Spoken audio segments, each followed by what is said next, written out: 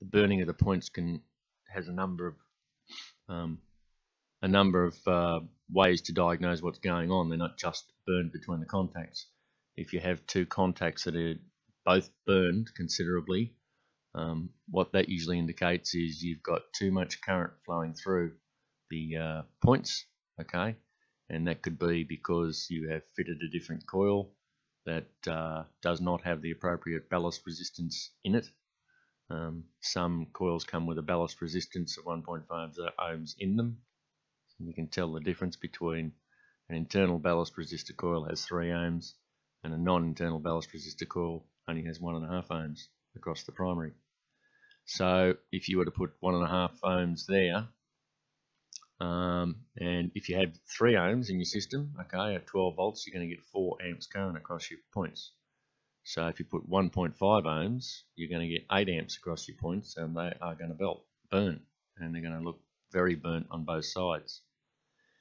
Now, in the condition where your condenser is burned, is your condenser is not functioning, like completely not functioning, you'll get a bridge in one direction. You'll get one polarity, which is a divot in one side of the points and a bridge in the other side of the points, where the condenser is not doing the function of continuing the spark, okay? Continuing the voltage down until the coil dissipates. Likewise, if you've got a capacitor or a condenser that's too big, you'll actually get the same sort of thing, but in the opposite direction.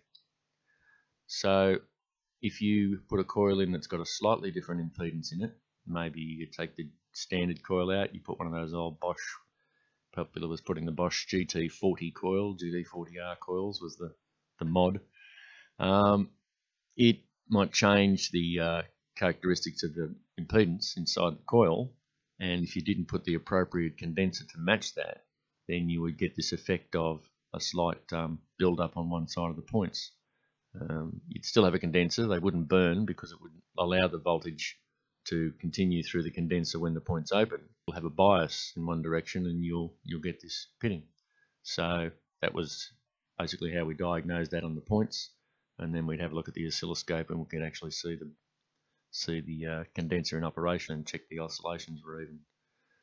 So that's the switching side, turning the coil on for a period and then turning it off to release the voltage, high voltage, into the distributor. So that would be timed to open the points just as the rotor button was pointing at the proper cylinder. And that cam would have 6 lobes in a 6-cylinder and 6 plug leads in a 6-cylinder on the distributor cap. Now the coil, as I said before, had ballast resistors, external and internal, and most cars had didn't have an internal ballast resistor in the coil, had an external one. The Japanese ones had one bolted alongside the coil, which was like a ceramic block, was around a 1 to 1.5 ohm, and other cars like GM had a ballast resistor in the actual wiring harness between the ignition switch and the coil, which was about 0.6 of an ohm. Most of the systems had a separate voltage from the starter switch. When you start the car in this configuration with the ballast resistor in line there or one alongside, a starter signal would signal, in some cases, a relay with the external resistor here, or signal another voltage directly to the coil, and it would give 12 volts directly to the coil and bypass the ballast resistor when the engine was actually being cranked over. So having only 1.5 ohms and no ballast inside there, we would get 8 amps across the points during starting, during cranking, and then when the key was let go and ignition remained on, it would be the value of the coil and the ballast resistor, be it external or in the harness, which would bring it down to our 4 to 5 amps. That's how it gave it a bit of boost of voltage just during cranking, as well as the condenser causing this oscillation, giving us a high energy at the coil at low engine speeds as well. So that is how the Kettering ignition system worked, with points and condenser, and there was various types of other triggers which I'll get into, but I'll just cover the rest of the distributor. The other part of it was the advanced systems in the bottom of the distributor, or in some cases in the top above the actual cam or points trigger or circuit breaker mechanism. Sometimes the mechanical advance could be just underneath the rotor button, the big wide one on the GM ones and stuff, and these Bosch ones are usually in the bottom. But essentially, those little pins are connected to weights, and those weights are fixed at this point.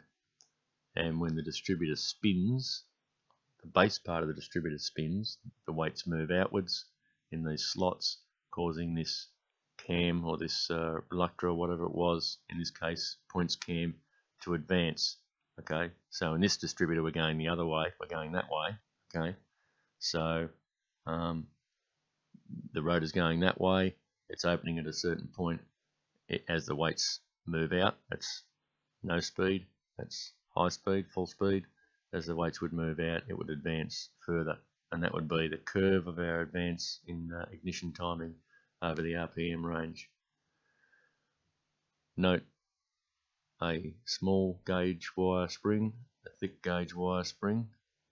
This was the curve, this determined the curve, this spring, for the first part of the engine speed, and then when it got to this one, this spring was a little bit loose. You see it had a longer eye, so that would be loose and not come into contact. So because the spring is between the base plate, it's not attached to the weights. Both weights applying will apply tension on one spring to advance this. So we had a higher amount of advance during the first part of the engine RPM, and then this would touch and we get the stronger spring, and that would slow down the curve of advance as the RPM increased to maximum. Okay, so if you ever encounter a distributor for any reason and you're going to fix it and you find a spring missing, they're not the same. One's low speed, one's high speed. So that's the actual mechanical advance system. Show you up here a distributor. We'll see here the lobe, distributor lobe for opening and closing the points, and the advance weights below. So the lobe is actually concentric on that shaft and loose on the shaft. This is the fixed shaft that goes down to the camshaft or camshaft speed from the oil pump, and so this gives us our mechanical advance.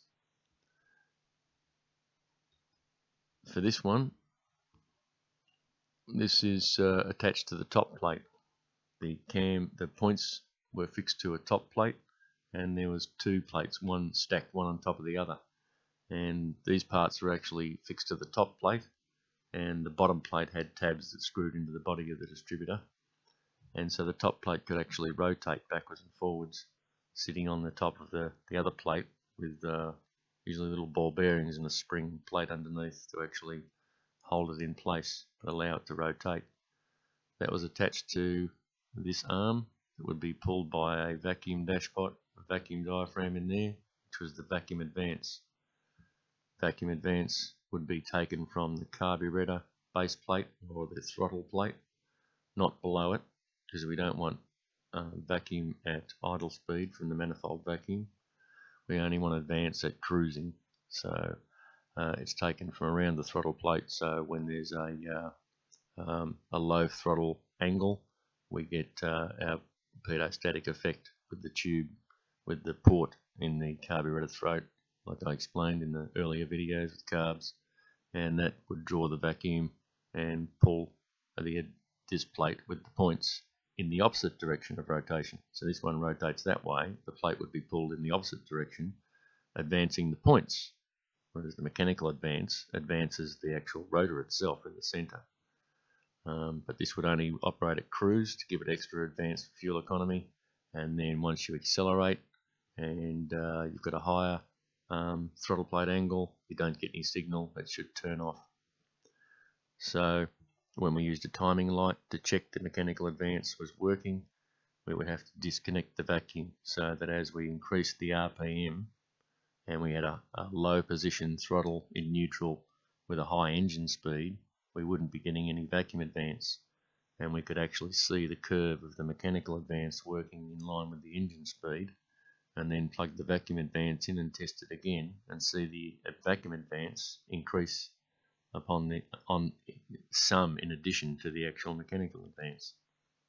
That'll do it for now, and we'll come back. We'll cover about a bit more of the dynamic operation, looking at the scope patterns. I used to read those a lot, and yeah, that'll do it for today. Okay, mechanic out.